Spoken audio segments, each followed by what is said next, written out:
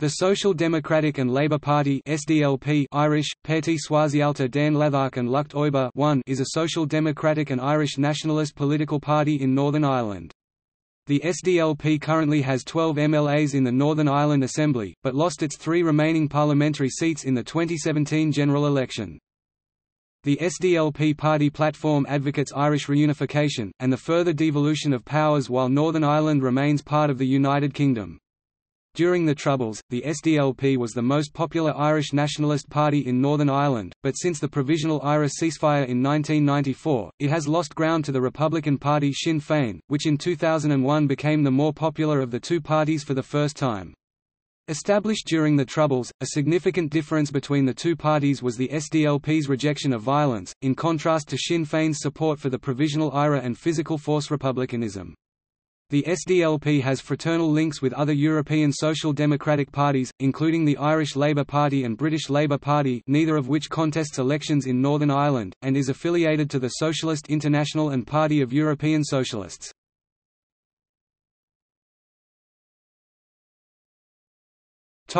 History.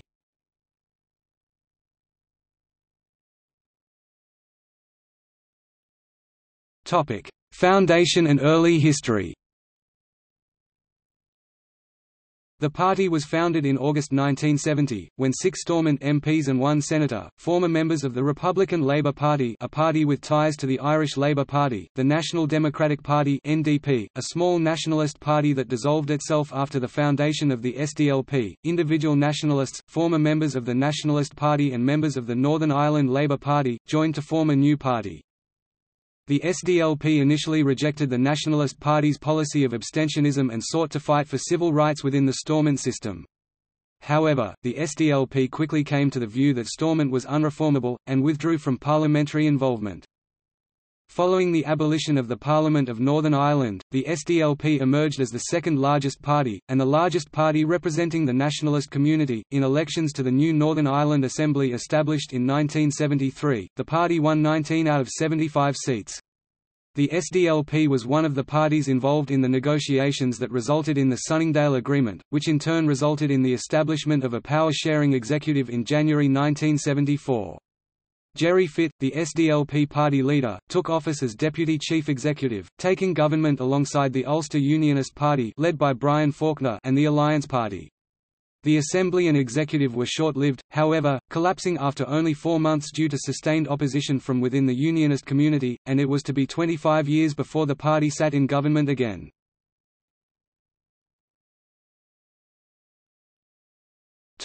Aims. There is a debate over the intentions of the party's founders, with some now claiming that the aim was to provide a political movement to unite constitutional nationalists who opposed the paramilitary campaign of the Provisional Irish Republican Army and wished to campaign for civil rights for Catholics and a united Ireland by peaceful, constitutional means. However, others argue that, as the name implies, the emphasis was originally on creating a social democratic party rather than a nationalist party. This debate between social democracy and nationalism was to persist for the first decade of the party's existence. Founder and first leader Gerry Fitt—a former leader of the explicitly socialist Republican Labour Party, would later claim that it was the party's decision to demand a Council of Ireland as part of the Dáil Agreement that signified the point at which the party adopted a clear nationalist agenda. He would later leave the party in 1979, claiming that it was no longer the party it was intended to be. However, the party itself argues that its earliest publications show they have remained consistent in their search for a way out of an impasse in Northern Ireland that satisfies nationalist desires and calms unionist fears. The SDLP were the first to advocate the so-called principle of consent, recognizing that fundamental changes in Northern Ireland's constitutional status could only come with the agreement of the majority of the people of Northern Ireland. However, the SDLP has always been clear that this should not mean that anybody should have a veto on change or equality. For most of its existence, Sinn Féin ridiculed the principle of consent. However, they grudgingly agreed to it when signing up to the Good Friday Agreement in 1998. The principle of consent, also widely accepted by Unionists, was explicitly endorsed by a large majority of Irish people in referendums held on the same day that endorsed the agreement. Whilst anxious to achieve devolved government in Northern Ireland, which the British government had prorogued in 1972, the SDLP were also insistent on what was then known as the Irish Dimension, in other words a defined constitutional role for the Republic in Northern affairs. This issue led to Gerry Fitt's decision to leave in 1979. Mr. Fitt had agreed to enter into talks with Humphrey Atkins, the Secretary of State, which excluded an Irish dimension but was then rebuffed by his party conference.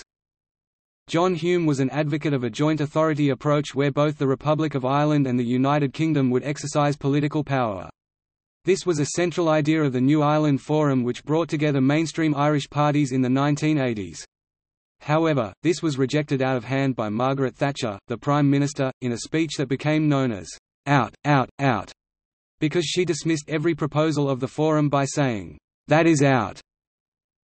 The horrified reaction of the Taoiseach Garret Fitzgerald to this speech and the electoral success of Sinn Féin following the 1981 Irish hunger strike shocked the Thatcher government, and they were receptive to Fitzgerald's lobbying on behalf of the SDLP, which eventually led in 1985 to the Anglo-Irish Agreement, which was opposed by both Unionists and Republicans. Republicans were concerned that the agreement did not go far enough.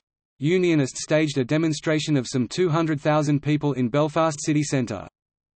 While the SDLP's opponents claimed the party had become post-nationalist, following a speech where John Hume referred to an increasingly post-nationalist Europe. After the Good Friday Agreement, Mark Durkan has recently described the party as Republican. Durkan often emphasizes to Unionists that the protections and constitutional mechanisms of the Good Friday Agreement would remain in the United Ireland that the SDLP seeks.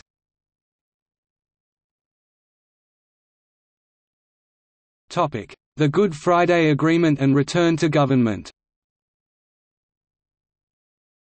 The SDLP was a key player in the talks throughout the 1990s that led to the signing of the Good Friday Agreement in 1998.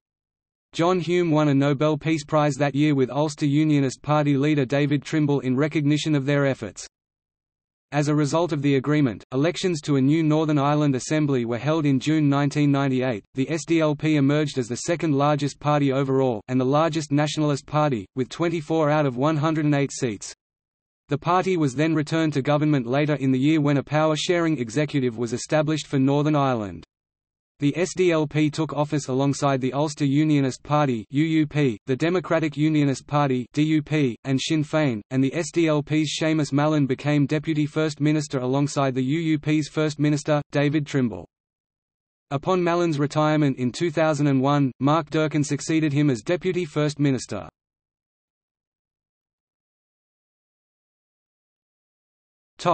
Possible merger. There had been a debate in the party on the prospects of amalgamation with Fianna Fáil. Little came of this speculation, and former party leader, Margaret Ritchie, rejected the idea. Speaking at the 2010 Labour Party National Conference in Galway, she said that a merger would not happen while she was leader. "Merger with Fianna Fáil? Not on my watch." Since his election as Fianna Fáil leader in January 2011, Michael Martin has also repeatedly dismissed the possibility of a merger or electoral alliance with the SDLP.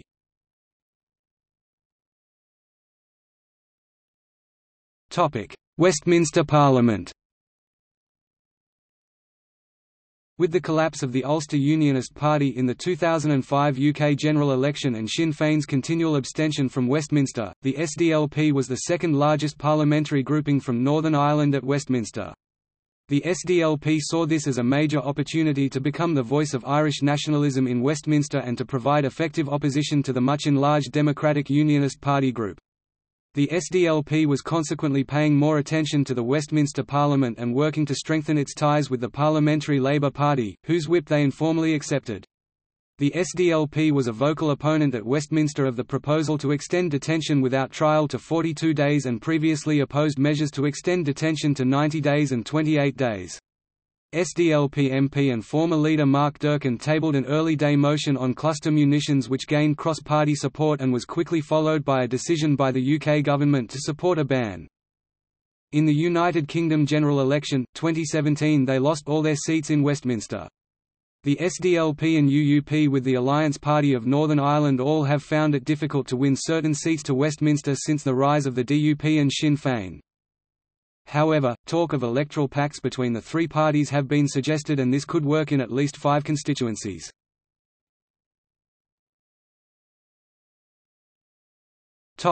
Proposed Dáil participation.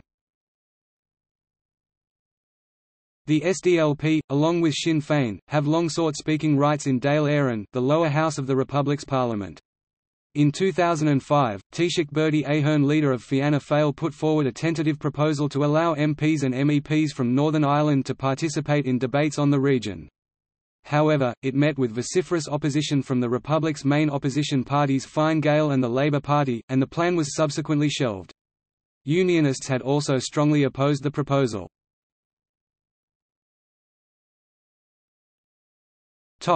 Remembrance Day 2010.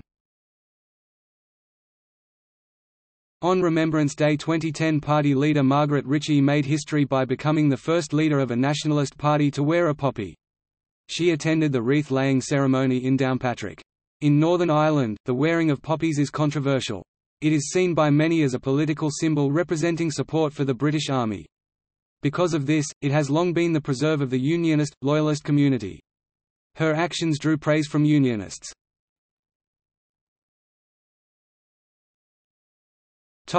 Leadership challenges and elections, 2011 to 2015. On 27 July 2011 it was reported that Margaret Ritchie faced a leadership challenge from Deputy Leader Patsy McGlone. The Phoenix reported that only one MLA, Alex Atwood, was prepared to back her and that, "she will be humiliated if she puts her leadership to a vote."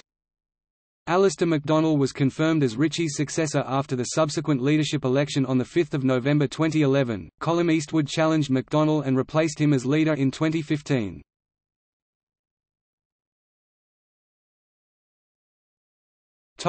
Leadership.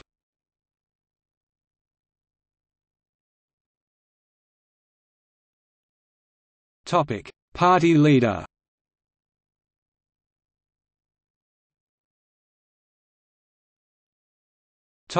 Deputy leader.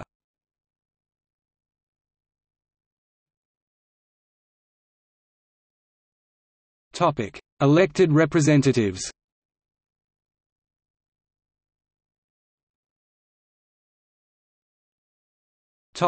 MLAs.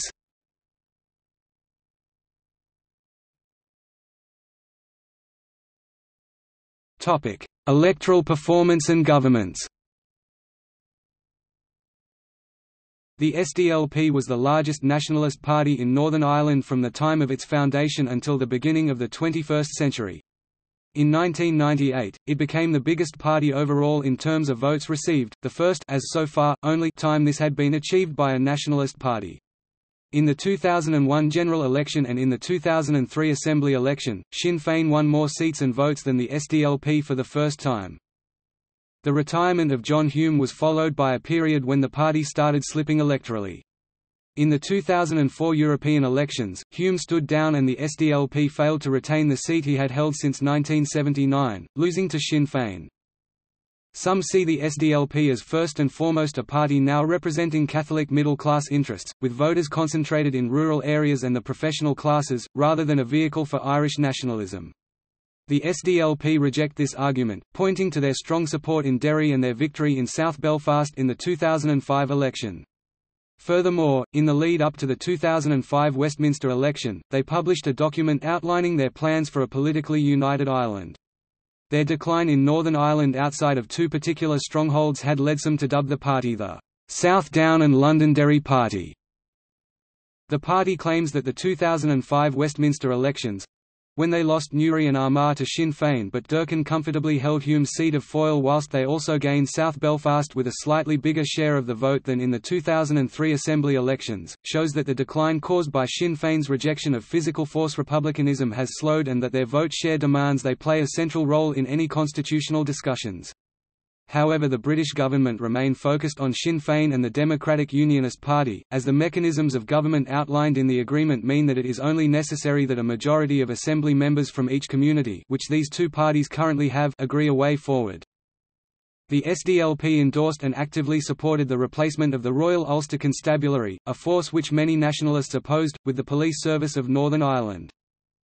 In the 2009 European election, the party fielded Alban McGuinness as their candidate and failed to gain a seat with 78,489 first preference votes. The party further declined in the 2011 Assembly elections. It lost 2 seats, although it polled ahead of the Ulster Unionist Party (UUP), which won more seats. The decline continued in the 2016 Assembly election, as a further 2 seats were lost and the total number of votes received decreased. The decline was halted following the 2017 NI Assembly elections, with the party retaining their 12 seats in a reduced assembly, with an increase of 12,000 first preference votes.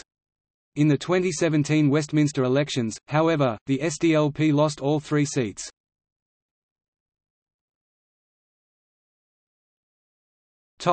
Devolved legislature elections.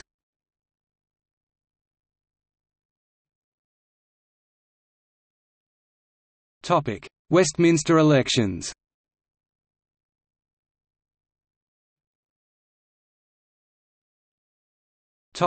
Local government elections.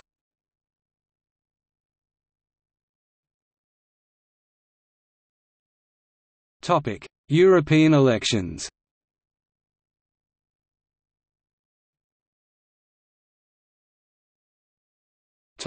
See also: